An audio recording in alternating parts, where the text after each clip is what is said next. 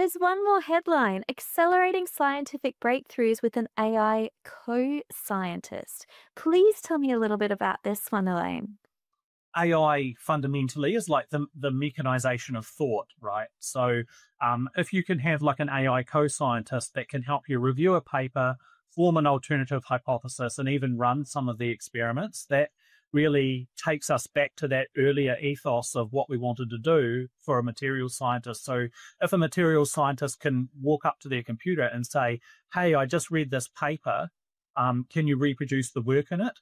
Then the AI co-scientist will actually run the simulations, will reproduce the work, will interpret the results, and then come back to you saying, I was able to rerun these simulations to create what was in this paper. And then the scientist can say, okay, rerun the whole thing again, but this time swap out all copper for aluminium, go.